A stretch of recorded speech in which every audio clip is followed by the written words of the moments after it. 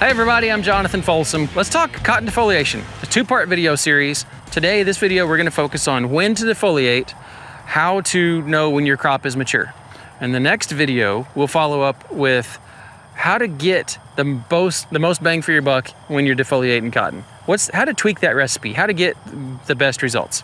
But first, we're gonna talk about today, when is it ready? How do I know when my cotton's ready?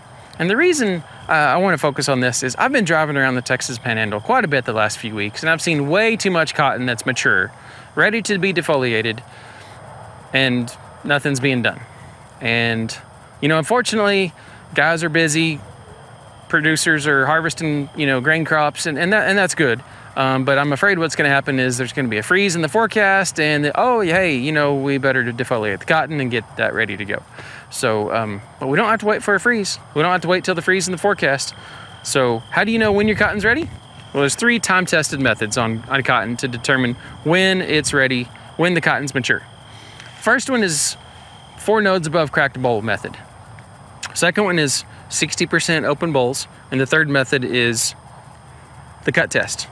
Take a knife and cut some of the uppermost bolls. But let's start with that 4 nodes above cracked boll. So what does that mean? So go out and find you a cotton plant and find the uppermost cracked boll. So I've took this plant, I stripped the leaves off of it so we can illustrate these purposes here. So it's not a very good cotton plant, but it's great for this description here. So uppermost cracked boll. Actually, this plant just has 1 cracked boll, but this is the uppermost cracked boll. So we're gonna use this is gonna be 0, node 0 for fruiting branches. We're gonna count the number of fruiting branches, harvestable fruiting branches that we think are gonna contribute to yield above that. So we're gonna say there's 1, 2, 3, 4. So this guy is number 4. So all 4, so basically we've got 5 fruiting nodes of harvestable fruit. First one's cracked. Let's see if the second one cracks. If I can squeeze it gently and it'll crack, then I'll count it as a cracked boll. But it's not cracking on me. So I'm not gonna count it as a cracked boll because I gotta squeeze way too hard. So that's how to do it. So once you have a cracked boll, you know that the 4 nodes above that will have mature cotton. So let's cut that open and see what it looks like. This uppermost boll, it's 4 nodes above cracked boll, so it should be mature. So this is the cut test method that I like to use to validate whether or not those open bolls, the top bolls are mature and ready for harvest. But be careful. Make sure you use a sharp knife, but make sure you're really careful. I don't want you to come to me and say you cut yourself because I told you to. So I'll give you a little trick here. If you put your finger offset of the blade, you're a whole lot less likely to cut your finger. So slice through that uppermost boll there, and it's pretty tough. And look at that. So what do we get? So we have fully developed seeds. Those cotyledons inside that seed are fully developed. The seed coat is not really dark, but the seed itself is fully developed, and so we know the fiber is fully developed. There's no water, there's no clear liquid or jelly, you know, within those bolls. And so anyway, so that is a mature boll. So we know that we're not gonna give up any yield or sacrifice quality by defoliating this cotton right now. So what would that look like? I wanna show you what I'm saying on the seed coat. So as you see, this second, one of these more mature bolls at the bottom. So the seeds are mature, but that seed coat has a darkish ring around it. And anytime you see that dark ring around that seed coat, that you know that boll is fully mature and you can defoliate that. All right, so what about a plant that's a little bit bigger? It's got more on it. So how do we evaluate this cotton? So this cotton, okay, so first of all, this first branch, this again, I cleaned this up for our production purposes here. So this branch off to the side is a vegetative branch. It has a couple of bolls on it. So we'll use the cut test. We'll check the maturity on those because they will not fall into the proper pattern of, you know, nodes above cracked boll. So we'll find the first open boll and see if the next one above that cracks open. Oh, listen to this. It's gonna crack open. I can just tell by the color.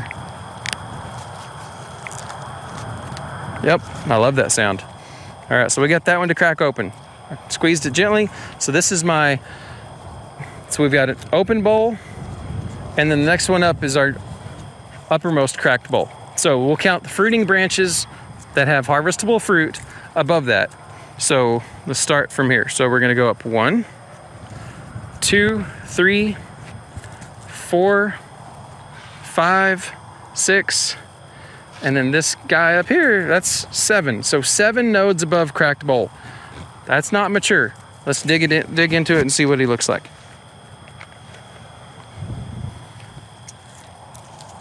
Again, be really extremely careful that you don't just slice into these bowls too aggressively, because you might get one that's really soft and watery and it'll just cut through like butter.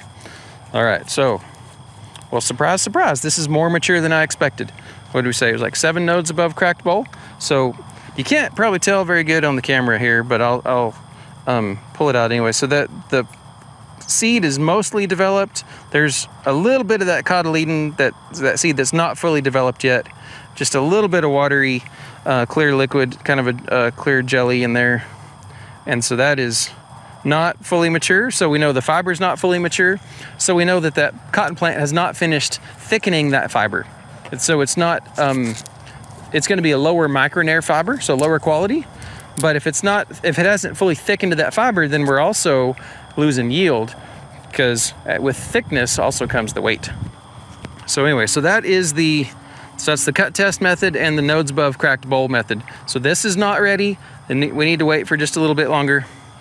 And so the other method is the 60% open cotton. So if 60% of the bowls in the field are open, you should be in good shape, should be fine, ready to go spray. In West Texas, a lot of times I'll even use 50%. We get to 50%, I feel, you know what?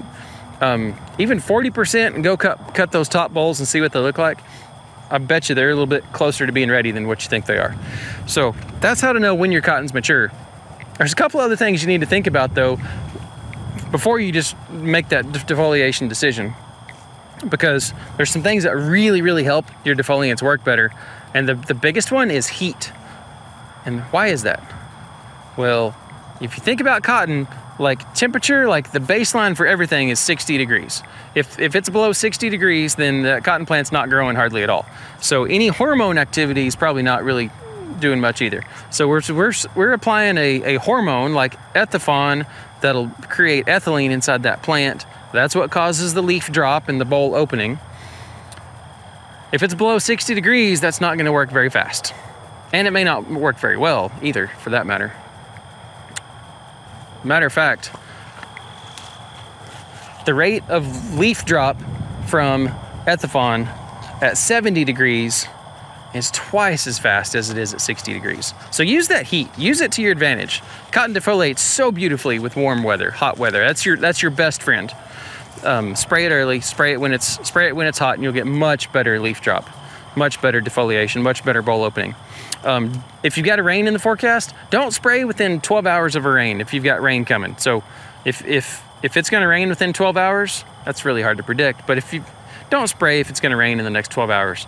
It takes about 12 hours to get most of that product into the plant to get the full defoliation effect that you want inside that plant. And third, because we talk about this hormone getting into that plant and causing this chain reaction, the ethylene chain reaction that causes the leaf drop and the bowl opening, it's pretty important to let that hormone activity do its work, do its job. And it's not gonna happen if that plant's dead.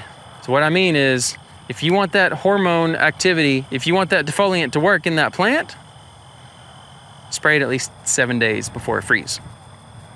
If you're waiting until there's a freeze in the 7-day forecast, you're not gonna get all your money's worth out of that defoliant like the guy that's ahead of the game and maybe spraying a few days earlier. So spray as early as that cotton is ready. That's your take-home message for today. Spray as soon as that cotton is mature.